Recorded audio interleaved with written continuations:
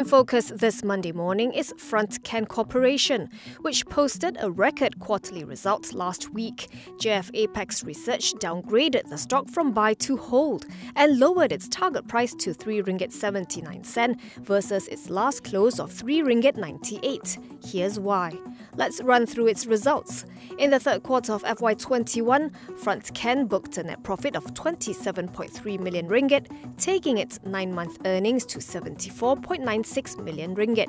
JF Apex says this was below expectations, as the 9-month result only accounts for 69% of its full-year forecast and 64% of consensus estimates, due to lower than expected earnings contribution from its Singapore segment. As for its prospects, one of Frontcan's customers, TSMC, is investing $100 billion in the next 3 years to ramp up production of advanced nodes chips. This is to cater to strong demand and augurs well for the group in the near future. Meanwhile, the new facility in Kaohsiung, Taiwan is expected to start operation and production in the second half of next year, upping capacity by about 2.5 times.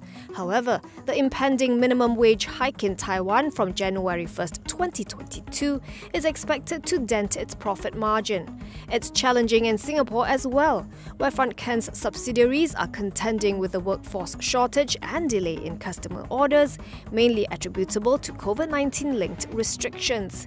JF Apex cut its net earnings forecasts to 106.9 million ringgit from 116.9 million ringgit in FY21 and 130.3 million ringgit from 145 million ringgit in FY22. This is after revising down the revenue forecast from Frontcan's Singapore segment and cutting its profit margin forecast on its Taiwan subsidiary. While the research house favours Frontcan for its growth prospects, it believes the current price has discounted all the positives. So what's the consensus? According to Bloomberg data, there are 5 buys and 1 hold on Frontcan. Average target price 4 ringgit 11 cent, about 3% higher than the stock's last close of 3 ringgit 98.